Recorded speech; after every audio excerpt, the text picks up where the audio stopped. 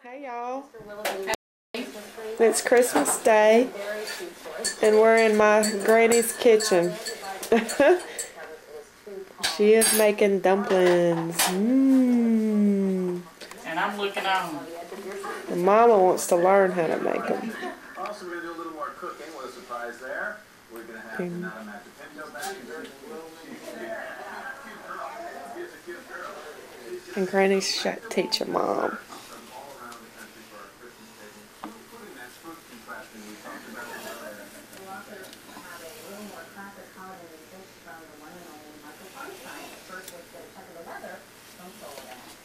Mom, you put your apron on, you gonna do anything? Yeah, I'm gonna roll the next ones out. Oh, okay. I'm gonna try to anyway.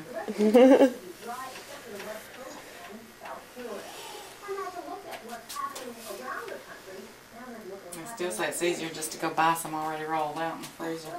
I agree. They don't taste the same. No, I'm sure you're right.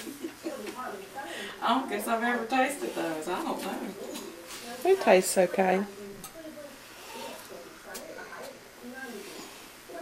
And there's the roller pan that Granny used to beat her children with. Yeah,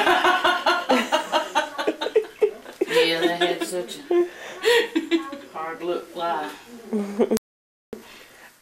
About to roll out her first ever batch of dumplings. Let's see if she does a good job. She acts like she's scared of them. I was saying to say she looks like she's like just kind of like. I don't want to mess it up. Man, quit trying to act like you don't want to get that apron dirty. That's what it's there for. Well, that's about thin enough. And that's thin enough? Okay. Now you just get your pizza roll and see how thin that is. Okay, just cut them. You don't have to make, they don't make no difference where they got holes in them or not. About that wide? Yeah.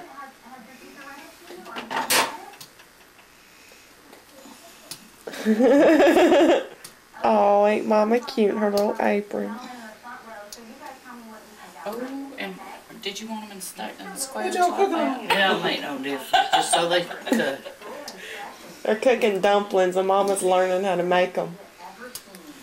And she's rolling out her first little batch. Ain't that cute? And Granny's teaching. What do you want to eat? And you just drop them over in there, huh? Yeah, pick them up and drop them. Don't stack them in there, though. You drop them and then just take your spoon. And you get some in there. And push them down in there. I got some cereal and milk. Or you can scramble them. I think I got 2 or 3 eggs. You can scramble them some eggs and make